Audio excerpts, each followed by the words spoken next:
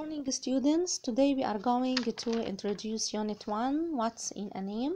So please open your booklet, page 1, to introduce the new words.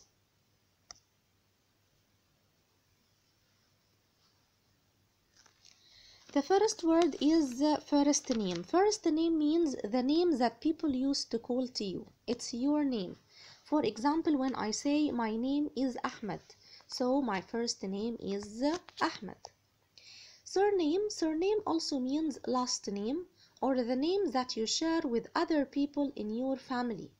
Okay, surname also means family name, which is the name that you share with other members of your family, or it also means last name.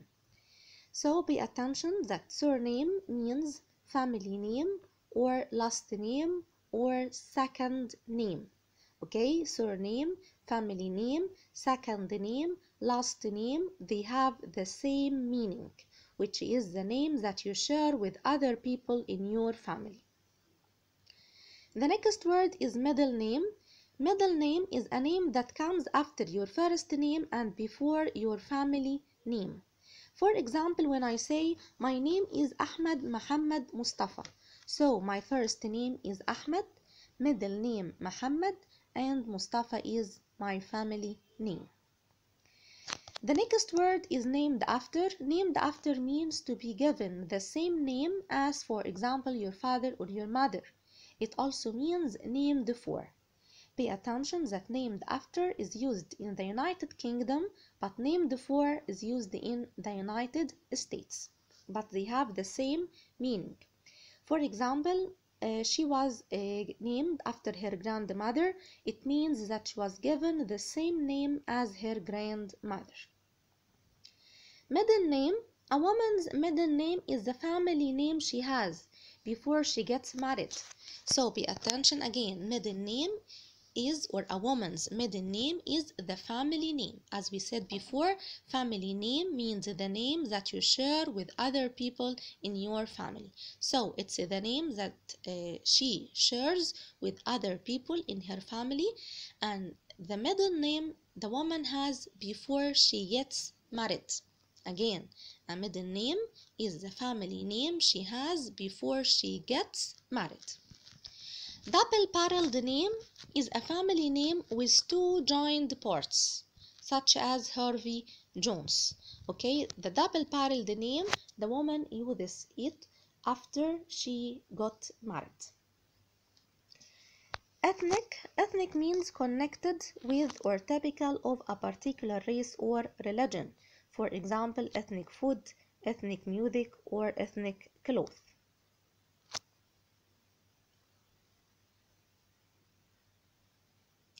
The next word is diversity. Diversity means the wide variety of something, cultural and ethnic diversity. Lathe, a machine that shapes pieces of wood or metal by holding and turning them against a fixed cutting tool. Turner, someone who works on a lathe. Cooper, someone who makes barrels. Immigration officer, someone who checks your passport at the airport. Affect is a verb, means to influence somebody or something. Pay attention, affect is a verb. The noun is affect. Take care means to be careful or pay attention. Ancestry means all of a person's ancestors, all of a person's grandfathers. Supervised, which is the last word for today, means to watch somebody or something to make sure that work is being done properly. Okay, but supervise means to watch somebody or something to make sure that work is being done in a correct way. Now let's move to the grammar structure. The grammar in this unit is about auxiliary verbs in place of clauses. We can use pronouns in order to avoid repeating a noun or a noun phrase. For example, when I say the baby's grandparents, it shows the baby's name, but they are not always there when it is born. Here we use the pronoun they in order to avoid repeating the baby's grandparents.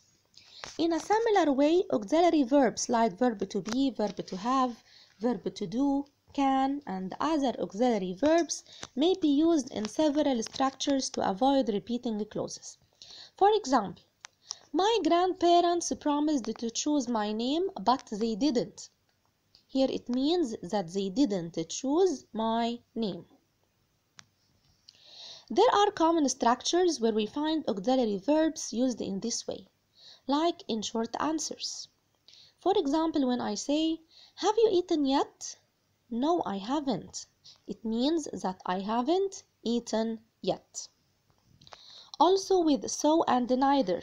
So in positive sentences and neither in negative sentences. For example, my name is John, so is mine. Here we have a positive sentence. My name is John. So we are going to use so. So is followed by an auxiliary verb. You have to look at the verb in the first sentence. We will find my name is, which is verb to be. So we are going to use verb to be, which is am or is or are. Here we are talking about mine, my name, so we are going to say so is mine. Number 2, the teacher has left the class, so have the students. The teacher has left the class, a positive sentence. So we are going to use so. Then you have to look at the verb in the first sentence, has left. It's a verb in the present perfect. So you are going to use have or has. Here we are talking about the students, so we must say so have the students. Dad will travel to London next week, so will I. We are going to participate in the competition, so am I. My sister didn't visit the pyramids last year, neither did I. Pay attention, my sister didn't visit. Here we have a negative form, so we are going to use neither. Then look at the verb didn't visit, a verb in the past simple tense, so we use did, neither did I. Islam hasn't eaten his breakfast yet, neither have his parents, because we have hasn't eaten, a verb in the present perfect. The passengers weren't very frightened during the storm, neither was the pilot. The tourists haven't taken any photos, neither has the guide. Please correct it in your booklet.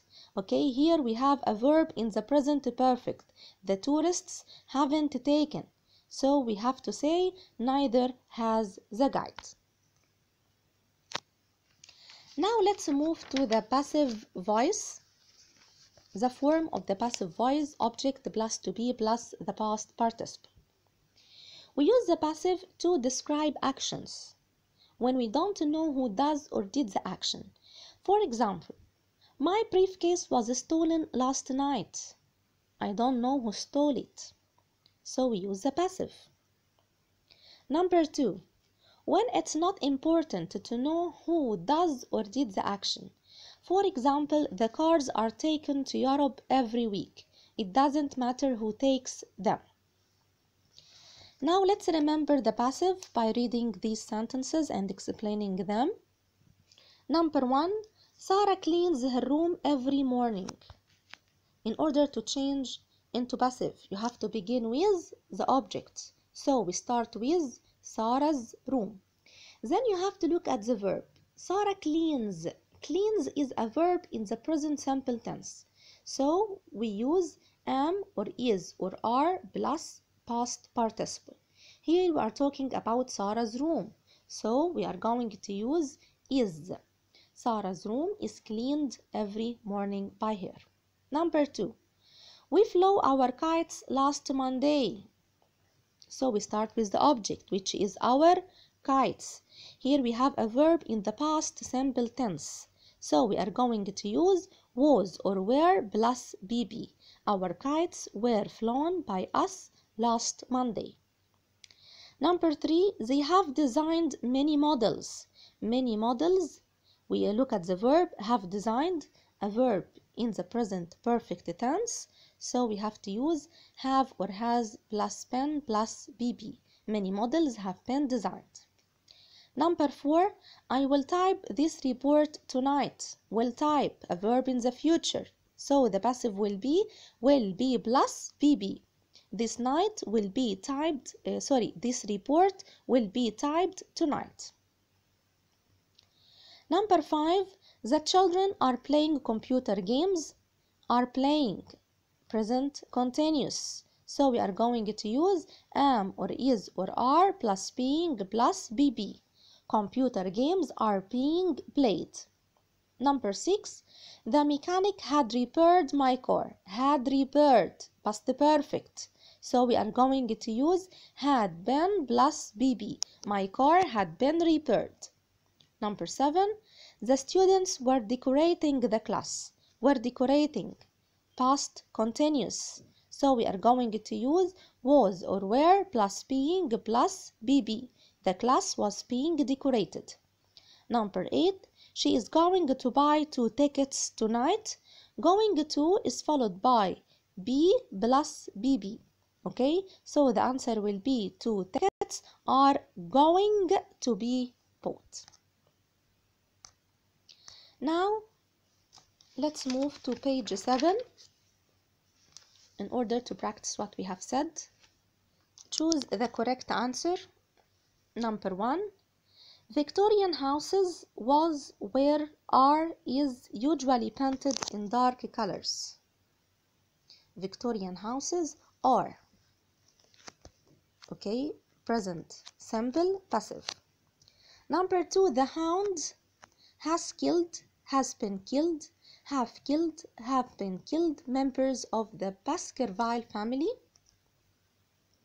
The hound has killed, because the hound here is the subject. Number 3, Sir Arthur Conan Doyle's stories is spaced by people all over the world. Are known, present simple passive. Number 4, a new Sherlock Holmes film is being made by a British company. Is being made, present continuous passive. Number 5, 2 men broke into the house and the television and the computer and took. Number 6, don't worry, I'll help you, and so well my father. A sentence, a positive sentence, so we are going to use so. Number 7, Jane hasn't been to the new desk yet. Neither have I. Number 8, she doesn't like tea. Neither does she. Now it changes the following sentences into passive. Number 1, Sir Arthur Conan Doyle invented Sherlock Holmes. As we said before, to change into passive, you have to start with the object. So, Sherlock Holmes, you have to look at the verb, invented, a verb in the past simple. So we are going to use was or were plus BB. Sherlock Holmes was invented by Sir Arthur Conan Doyle. Number 2, millions of Sherlock Holmes fans have visited it. It has been visited by millions of Sherlock Holmes fans. Number 3, Sherlock Holmes and Watson solved hundreds of crimes. Hundreds of crimes were solved by Sherlock Holmes and Watson.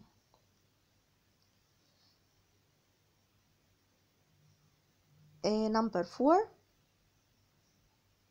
Sir Arthur Conan Doyle wrote the Sherlock Holmes stories. The Sherlock Holmes stories were written by Sir Arthur Conan Doyle. Number 5, they built the house in Baker Street in 1815. The house was built by them, you can write it or omit it, both are right, in Baker Street in 1815. The next question, change into active. Number 1, the house itself, which is protected by the government, was built in 1815. The government protects the house which they built in 1815. In order to change into active, you have to start with the subject. Number 2, some people believe that the cure was based on a doctor. They based the cure on a doctor. Number 3, we can't go up to the 3rd floor today because it is being decorated. We can't go up to the 3rd floor today because they are decorating it. Number 4, Holmes' stories have been read by millions of people. Millions of people have read Holmes' stories.